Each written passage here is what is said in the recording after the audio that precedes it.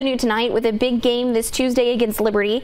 WKU football unveiled some stylish new jerseys for the game, and it's all headlined by the helmets. Yes, helmets. There will be 7 different ones used for the game, and all of them feature the Hilltoppers mascot, Big Red.